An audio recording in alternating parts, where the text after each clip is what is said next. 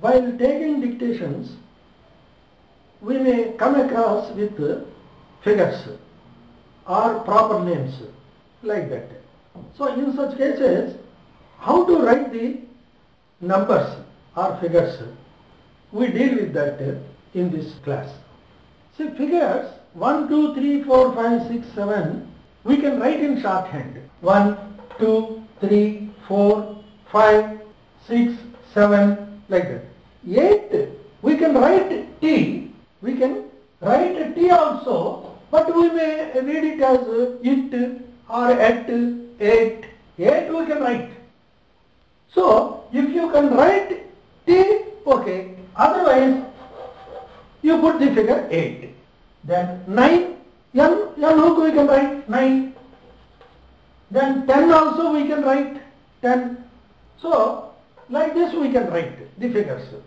Now, if there are round numbers, let us see, 100, 400, write N below that figure. 4, you put N. Instead of writing 400, 400, like that. Then 1000, 8, ith. You put the number 8, ith stands for 1000. Then 700, N stands for 100. So N stands for 100, ith stands for 1000.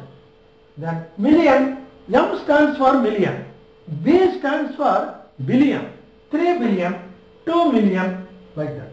Rupees, they circles through the line. Rupees, 5,200, like that we can write. Dollar is represented by D. For plural, we can add circles. $15,000. Pounds, P hold N hook. 20 pounds. We can add circles also.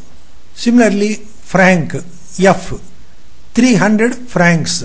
We can add circles, or without circles also we can represent. Similarly, kg, 5 kg. K represents kilograms. We can add circles or not. Then percent, 8 P. You write P, P stands for percent. Then paragraph. New paragraph can be indicated by long lines like this across the line. Then parenthesis. Suppose you want to put any word in brackets. Then the bracket is written like this. This bracket is intersected by a short line. Left bracket, right bracket. The figures can be written like this. Then suppose when you are taking dictation, there may be a new word. A word of a different language will come. Suppose Indian languages, Telugu, Malayalam, like that. Nalgonda, suppose. Raigar, suppose such words will come, not belong to English provinces. Then it is difficult for us to write such proper names in shorthand. You try to write the first 2 or 3 strokes and insert vowel signs in shorthand. Or a short method is this, that because you are familiar with your mother tongue, you write first 2 letters of that 2 or 3 depending upon the speed of the dictation. So if you want to write the word with spelling, it is very difficult. So you will have to find out your own methods to record the proper names.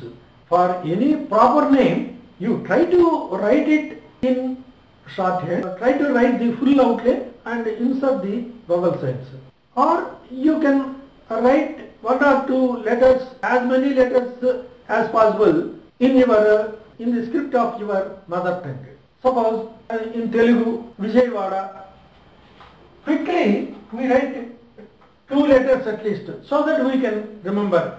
Suppose if we write Vijay, then Vijayawada, like that. If it is in Hindi, suppose you put, quickly you can write Vijayawada, like that. In your own mother tongue, letters of your own mother tongue can be jotted down quickly.